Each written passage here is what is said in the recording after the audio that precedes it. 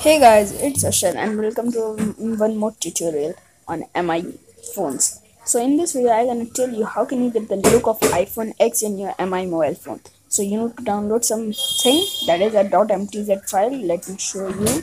So here it is. The link is in the description. Go over there and download it. After downloading it, open your theme.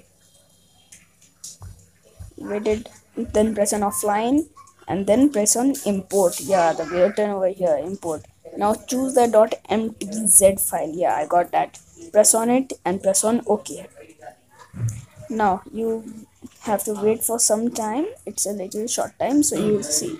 You get the look theme of iPhone X. Now I can apply it from over here. It's a good theme, but the better than that is the one that I use. I have given the link of the description of that I use. You can watch the video and get this also.